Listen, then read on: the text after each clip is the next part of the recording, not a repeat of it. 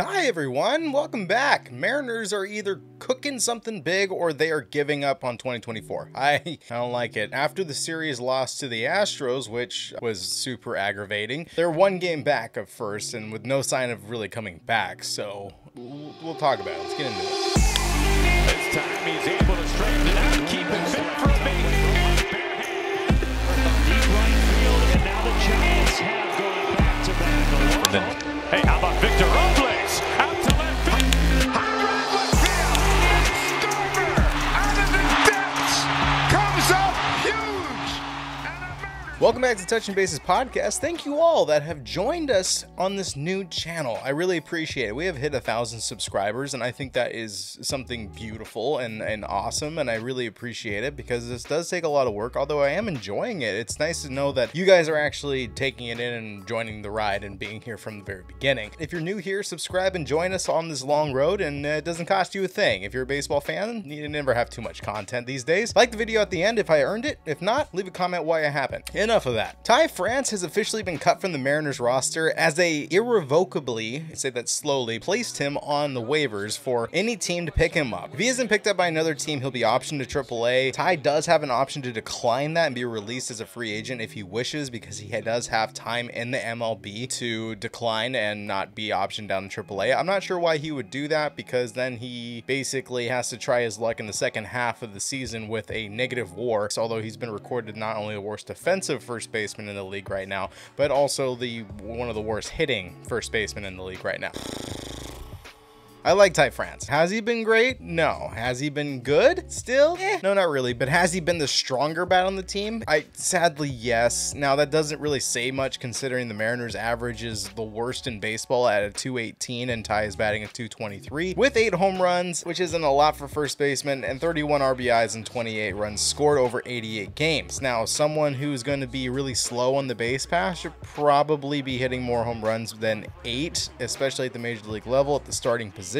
And he is already halfway done with the season. But his defensive glove is also kind of spotty with 4 errors this season and a negative 11.3 defensive FWAR. I had faith he could turn this around, but I didn't expect him to be let go, especially when there's bigger dead weight pieces on the Mariners, such as Mitch Haniger, who we just traded for, who still has, I believe, 2 more years on his contract, but it's running us around 17 million versus Ty France being around 2 or 5 million. So it's an odd choice for the Mariners to be dropping him versus some of the bigger contracts that are doing worse. But what does this mean? Either the Mariners are deep with a deal for a first baseman like Vlad Guerrero Jr., which is highly unlikely given the Blue Jays press saying they aren't selling, but maybe, or Christian Walker, which Arizona may be willing to give us because he is a rental and Mariners and D-backs are prior trade partners. It worked out pretty well for Arizona the last go around, and so I mean maybe they'll want to buy in and hand him over to us. Lastly, and maybe the most likely, the Giants with LaMonte Wade Jr. That may be the most reasonable at this point. Hear me out. Oh, hey, I got my screen up.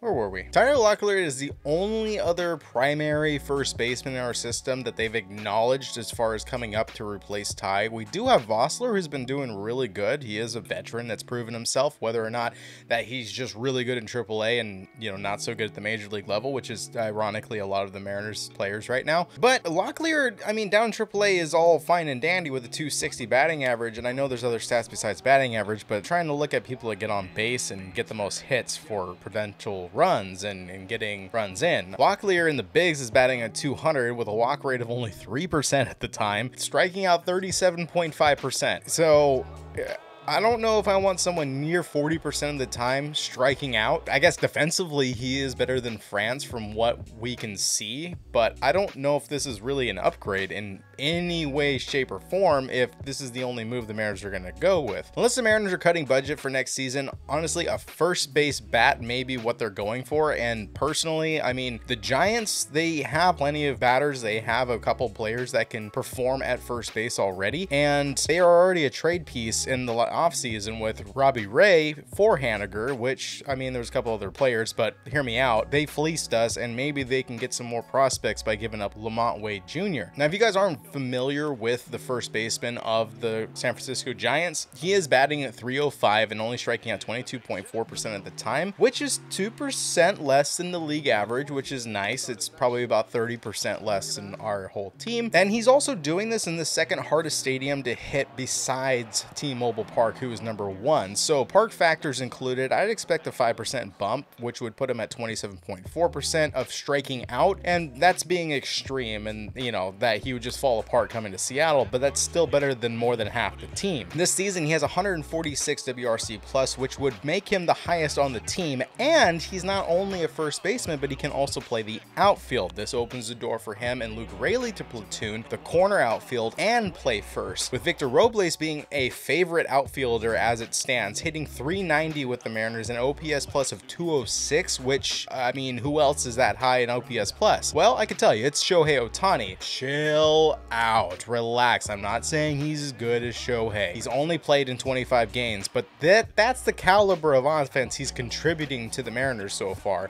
so it still is factual. As of yesterday, though, Julio made a jumping attempt at the wall and exited the game with an injury to his foot or ankle. He got an MRI and it came back negative, so he might only miss a couple of games there, but there's still concern that we may have lost our hitter if he doesn't recover, and he's only batting a 263 and his OPS plus is 101, which is literally 1 point higher than league average, and that's our best. Yeah, it's a hard stat to acknowledge if you're an M's fan, but it's why the M's really need to get better hitting. If Julio does go down for the rest of the season, I mean, God forbid if something were to happen there, LaMonte Wade Jr. will most likely take first base and Dylan Moore will take center or left. I mean, pick one, because Raley and Moore are both good with their speed in the outfield, so that's what we really need, is coverage and good reaction times. But then we're stuck with asking this question: what about Polanco at second base? What about Garver at DH? And what about Rojas? Because there's a lot of guys that were in the talks for trades with the Mariners, but they are basically going to replace Rojas, and Rojas is doing decent. Starting off, Polanco. He isn't going anywhere from what I can see unless the team is willing to eat his contract in a trade and get like Isaac Paredes, which would be awesome, or Andy Ibanez has been thrown out there, who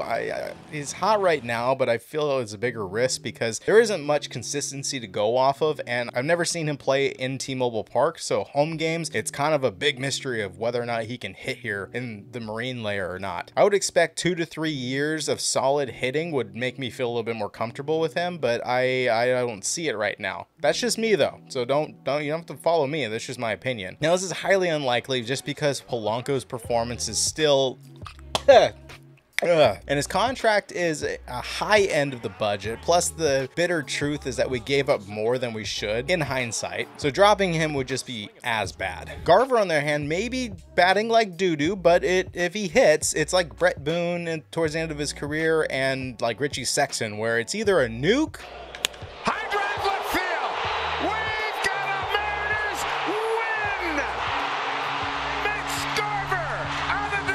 or it's a K. Ball's now here to Mitch Garver, and then back to the... one or the other, nothing else. We signed him for 2 years, and maybe his less than 1 out of 5 at-bats with a hit will come in every single clutch moment the rest of the season, or he'll continue to fail when we need him the most. I sound negative, but I can't lie and tell you we'll be fine. But I think he is more of a relief guy for Cal. You know, we don't burn out Cal or Gold Glove caliber starting dumper, who is honestly also batting 209, but he has 20 home runs when they matter most, and his defensive ability is superb, if not the best when it comes behind the plate. He still holds a 2.4 WAR this season. Now we'll get on to Rojas. He isn't going anywhere either. If he does, I would be mind blown, and Dipoto better make up for it in the long run. He has the most consistent bat on the team. He has a 244 average and he holds a 1.7 WAR. He has been excellent at third base for us the last couple months, and I believe rightfully deserves a spot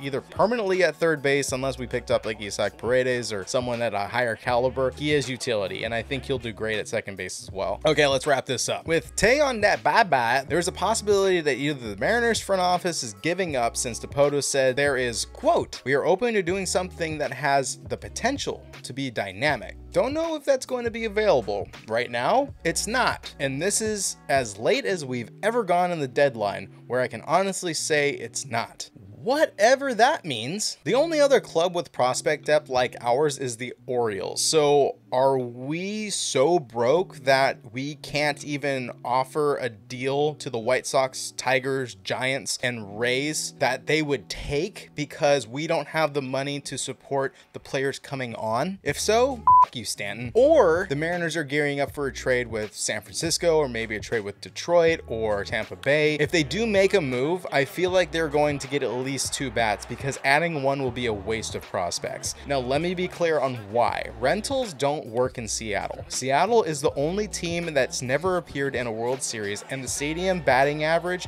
for visiting teams is .209. Now, maybe that's our pitching, but you can't convince players to come to Seattle because they want a ring or money. There's no evidence or history of championships in Seattle. Also, we don't have Yankees, Mets, or Dodger money to buy out these concerns. So trades must happen, but I know Dipoto isn't going to waste top prospects unless it gives a serious fighting chance for division lead, because once you lose that rental, re-signing them with the same narrative that lives in the present isn't going to bring them back, nor is it going to bring an equal caliber player in the offseason. Mariners are either all in this trade deadline or all out. Like this video if you made it this far.